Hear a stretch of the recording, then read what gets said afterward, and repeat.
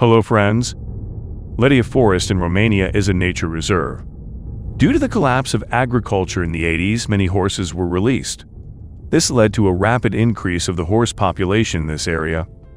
Today there are about 10,000 wild horses in the Danube Delta and about 2,000 in the Letea Reserve. The government assumes that these horses will preserve the unique nature in the Letea Forest, which is why they hunt them. So there are always cruel violations of these wonderful animals.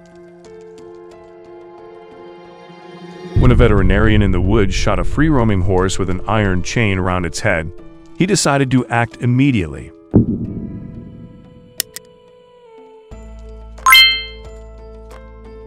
Romanian veterinarian Ovidiu Rosu is a specialist in hardship cases.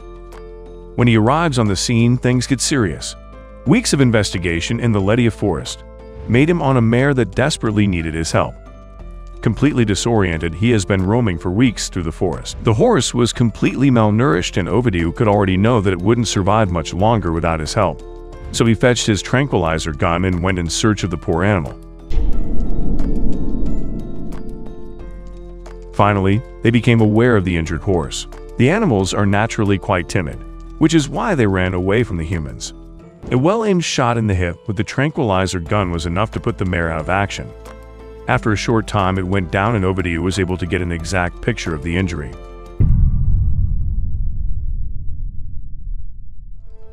There was a massive iron chain around the horse's head. It could be that someone put it around the animal's head and tied it. But it is more likely that the horse got caught in the chain during a wrong action and was unable to free itself.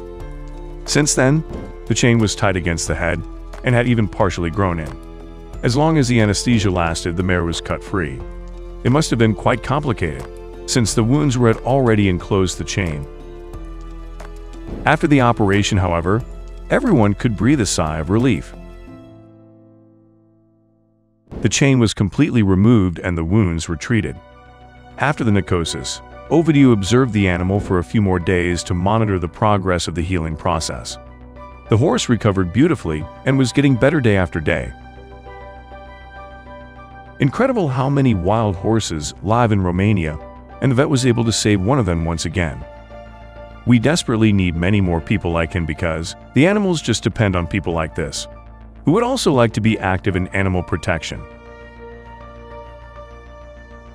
Let me know in the comments section below. Here you can watch some more videos of us. If you liked it, thumbs up, subscribe, and activate the bell. Thanks for watching, and see you next time. Enjoy!